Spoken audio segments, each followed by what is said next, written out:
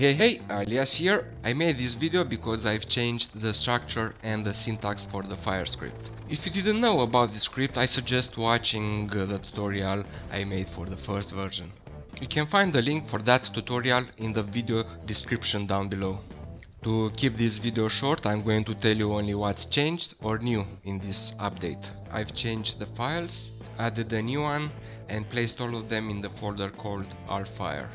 So if you want to configure your fire, go to inifire SQF file and open it. I did some changes in the fire script itself.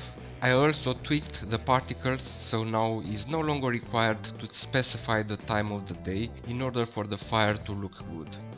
Therefore, the time of the day is removed from the fire script syntax. One of the reasons for which I've changed the script is because I wanted to add the ability to set on fire objects which are placed high above the ground, like helicopters, higher floor of a building like in this example, trees like here, or having a fire like this.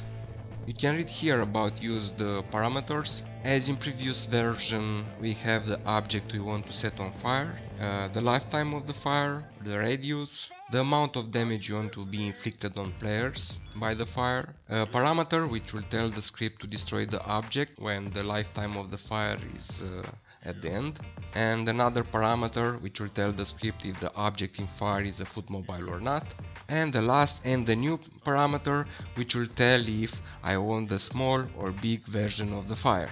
Only the small version can be used to set on fire objects high above the ground. In the case of the small fire, the radius parameter will not change the area covered by fire, but will define only the area in which players will get hurt if they get too close to the fire. If we want a fire over a larger area, we're just going to type as value big. In this case, the radius not only that will define the danger zone, so to say, but will influence the surface set on fire as well. Just a reminder, the so-called big fire won't work on flying objects, at least not on dedicated server.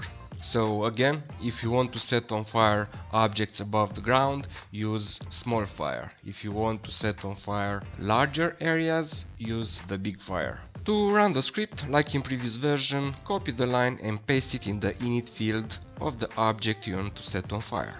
For more information, watch the first video. You can find the link here on the screen or in the video description down below. Also check out the demo mission, and if you still need clarifications, ask me in the comments below and I'll answer as soon as possible. And this was it. I hope you guys enjoyed it. If you have comments, questions or suggestions, let me know. Thank you all for watching, happy editing, and see you next time.